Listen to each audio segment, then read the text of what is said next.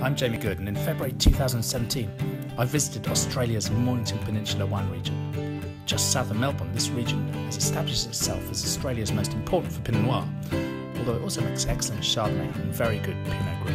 In this two-part film I'm introducing some of the leading producers and quizzing them about what's special about Mornington.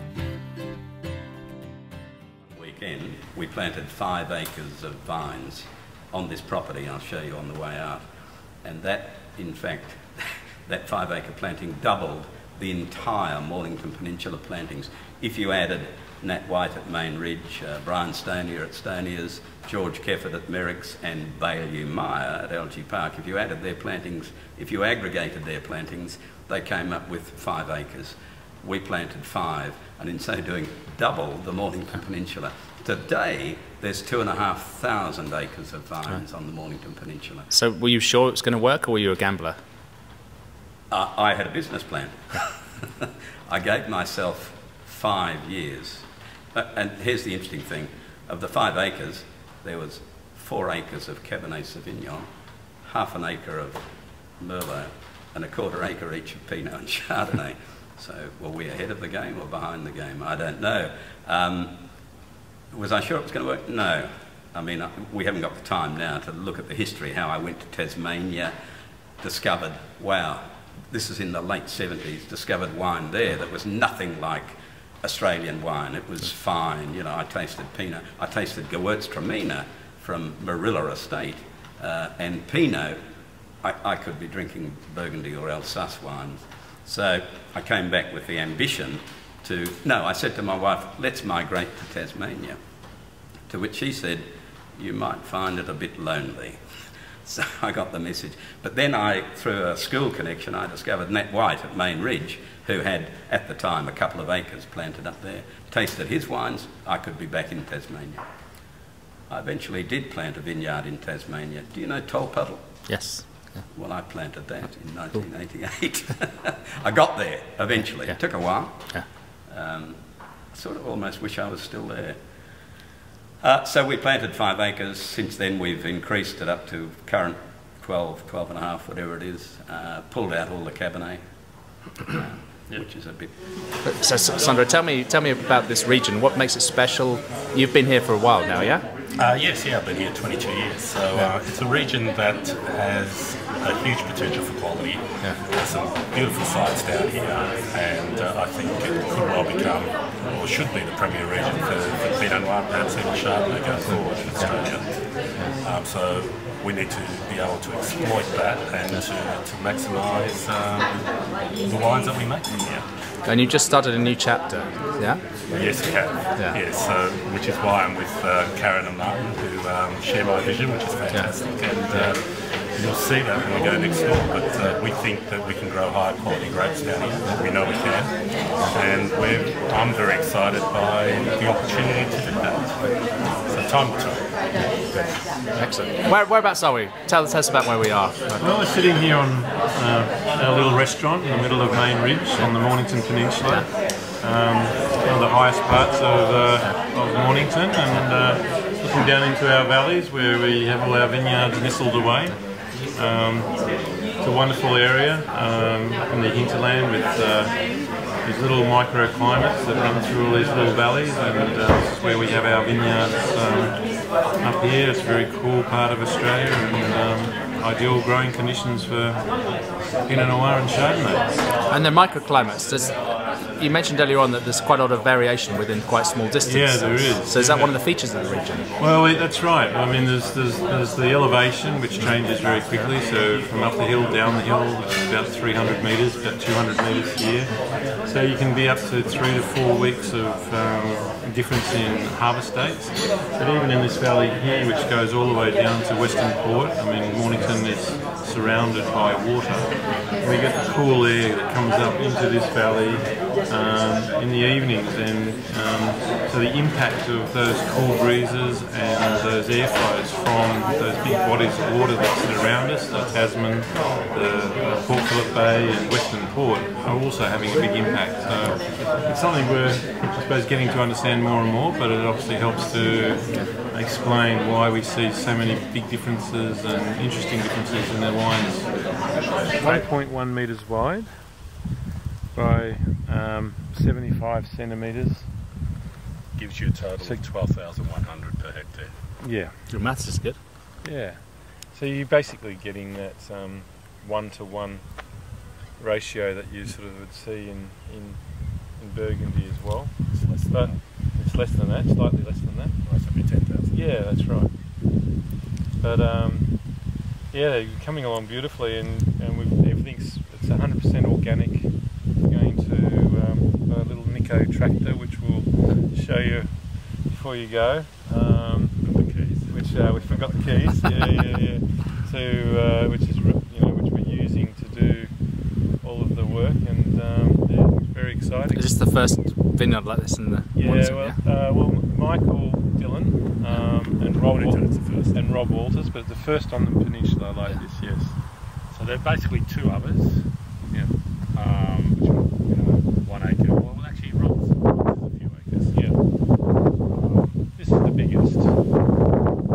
Yeah, 1.5 hectares, and then we're going to do progressively, obviously, On the east face. as we learn and test how we think we're going to be able to manage this. We're going to extend it out to the rest of the vineyard. So yeah, it's either madness or the best thing we've ever done. Only very few of us will actually get to see it. You know what I mean? But it's sort of the journey on the way that's it's the fun thing, isn't it? There's a vine above the top wire there. I can't believe that. I really cannot believe it. You can see it's got a lovely outlook, hasn't it? So it's a gentler sloping vineyard than the McCutcheon vineyard, but Certainly up the top here. Each vine will produce 400 grams of fruit. That's it, not 2-3 kilos as what we ask from a conventional vineyard. we started off, Jamie. We scanned did a full Soil survey of this block. We dug soil pits. We looked at, obviously what we needed to do from a nutrient point of view, and sort of just balancing get the organics back up in the soil. Interestingly, the organic matter was virtually zero here, which I don't understand why it could be so low.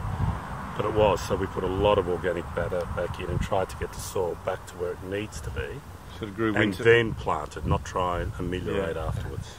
So we grew winter oat crops and things like that, and sort of ploughed it back in and things. It was really successful. That worked really well. Yep.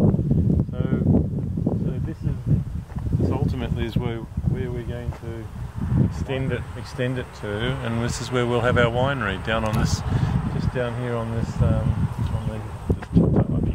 just the edge of this plateau. But this was all apple orchards, this whole valley, like a lot of grape growing areas, and grew really high quality apples, but could never really compete with the bigger irrigated warm climate areas. Yard stuff and that. Eldridge was planted in 1984, and my late wife and I bought it in 1995, and we started a grafting campaign and totally changed it because it was 2/3 Cabernet. And now it's essentially Pinot and Chardonnay, and there's another couple of varieties, one of which I'm rather passionate about, called Gamay, and a little Sauvignon Blanc for me to play with. Yeah. And the vines are now mature. What are they? 33 years old. Yeah. I reckon So that's pretty much mature. among the oldest, I guess, in the peninsula. Yeah. So they're still on their own roots. Yeah. But I have started a campaign of replanting, and the hardest thing that you can imagine is pulling off. When I started this campaign, which was about 9 years ago, pulling out vines at that stage that are over 20 years old to replant with babies. But And is there phylloxera in the there's none on the Mornington Peninsula, but it's in the Yarra Valley, which is only an hour and a bit away by car. And it was first appeared there in 2007, and it's already 40% of the valley is infected, and they expect about 70% within another 2 years. Nice. So you've got to replant over there. So I figure if I've got old vines and it arrives on the peninsula, you're stupid to wait. You may as well start now, get 25%. So let's say it hits here in 10, 15 years, you've got an insurance policy, and then you can plant another batch. So by the time you finish the program of replanting, your average age is still 15 years, and you get decent stuff. Brilliant. Insurance policy. About your vineyard and how you got to be here as well.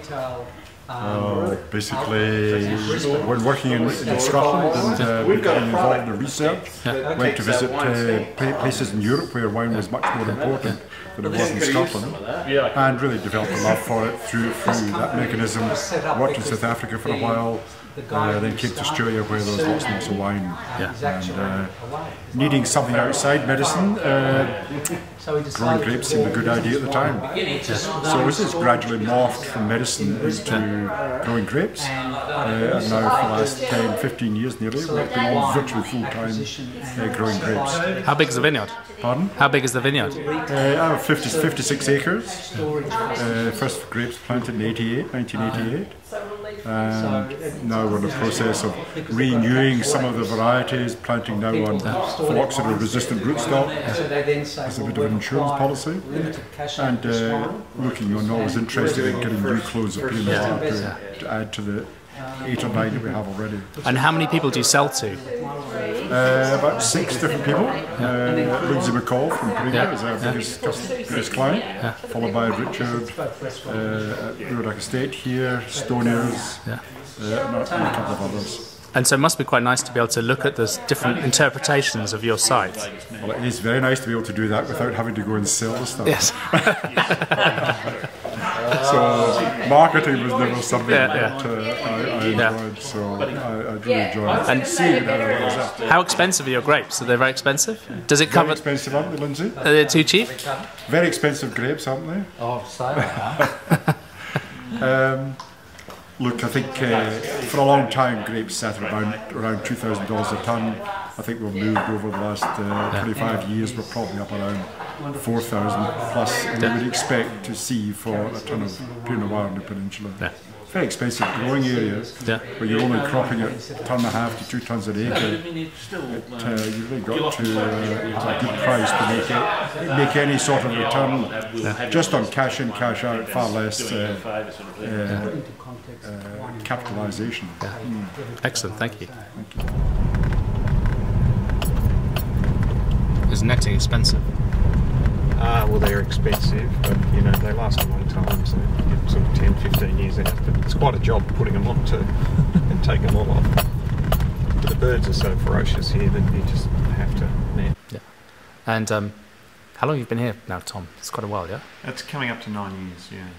So it's been a good ride. We're very happy to have this new facility here and everything on site. So it's you know, exciting times. And you must know your vineyards quite well. I know you do a series of single block releases each year. Has that been an interesting process, getting to know the site and the? Well, that's been the key of, I suppose, what we're doing here is trying to understand the potential of the vineyard, and right from the start, it was making every tiny section of the vineyard into a separate wine, maturing it separately, assessing it, you know, re-evaluating what we're doing in the winery, how we can bring, you know, to life these little parcels of wine and what we can do to make them as best we possibly can. So that understanding about the vineyard is sort of critical to adapting your winemaking to be able to produce the full potential of the vineyard. Yeah. And previously you were in the Yarra. I still live there. You still live there. What's the strength of Mornington as a region? Oh, I think the strength is clearly Pinot Noir and Chardonnay. I mean, I think Chardonnays down here can be brilliant. There probably should be more brilliant Chardonnays than there are. But yeah, I think Pinot is a strong suit. It's more than half of the region is Pinot Noir. It's the focus of every producer down here. And, you know, consistently, you know, Mornington Pinots are being rated, you know, well around Australia and the world. So I think that's the focus of every producer, is to continually improve Pinot Noir. Down here, basically. So we've been building for 2 years. We're pretty much done. A bit of landscaping to do outside. And It's a beautiful size, isn't it? yeah, so it's all contained inside as well. So it's all insulated, temperature controlled. 3 with the nets on, 4 up behind it, 5 in front of the cellar door, 6 just down here, 7, 8 behind the trees. No, anyway, it's not too bad. So tell me where we are. Windmill Vineyard, Merricks, Merricks. Mornington Peninsula. Soils? Volcanic basalt on basalt clay. And this is Pinot Noir, yeah? Pinot Noir, 100%. Yeah. Tell me about Stonia. Stonia was one of the original wineries on the peninsula. Started in 1978 as a very small enterprise, but gradually built up over the 80s. Sole focus on Chardonnay and Pinot Noir, which we feel are the 2 best varieties for the region. And yeah, hopefully we're getting better every year.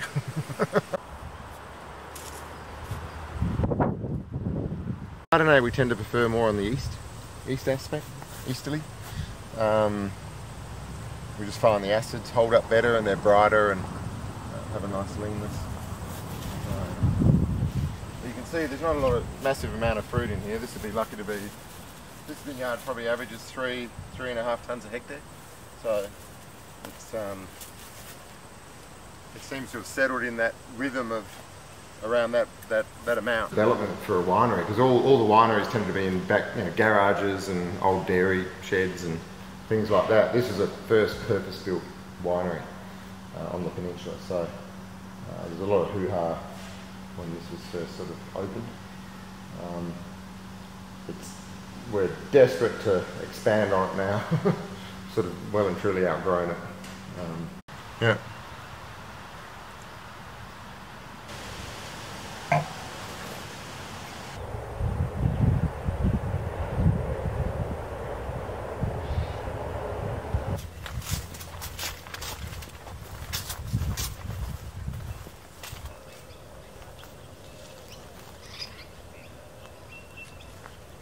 I mean, Frodo, as soon as the nets are on the vines, he's after birds under the nets. Pinot Gris then. Tell me about Pinot Gris. Oh yes, is Pinot Gris Pinot Gris is our reputation. Yeah. And is that a story that's not really been told as well as it could have been in Mornington? I think the story's been beautifully told by the country as a whole because it's been such a great success in Pinot Gris. I think the region is so obsessed with Pinot Noir, sometimes it forgets how important Pinot Gris is. And is it easy to sell Pinot Gris?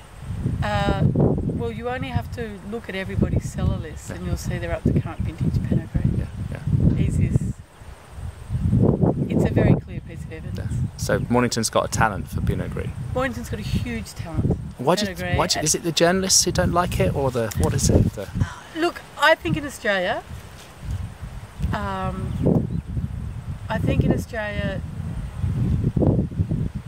okay, ready? Yeah. My view is, now this has got to be difficult because I want to sell wine for the English market, but my view is the English market and the English media never adopted Pinot Gris. Yeah. And so the Australian media takes a lot of its cues from the English media. So they never adopted Pinot Gris. So they were very happy to hop on Sauvignon Blanc, but they were never happy to hop onto Pinot Gris. And in spite of that, I think that people love drinking Pinot Gris. So in the end, they had to talk about it because people just insist on buying it and want to know more about it. And Pinot Gris is different from Chardonnay or Semillon, even Sauvignon Blanc or Riesling. It's just like Pinot Noir. It's site fastidious, loves a cool climate, has very low acidity. So when you grow it in a hot climate, you have to pick it very early to get any kind of acidity. So it is a variety that is suitable for cool climates, and I don't think those cool climates, there are not a lot of those climates in Australia. There's us and Tasmania.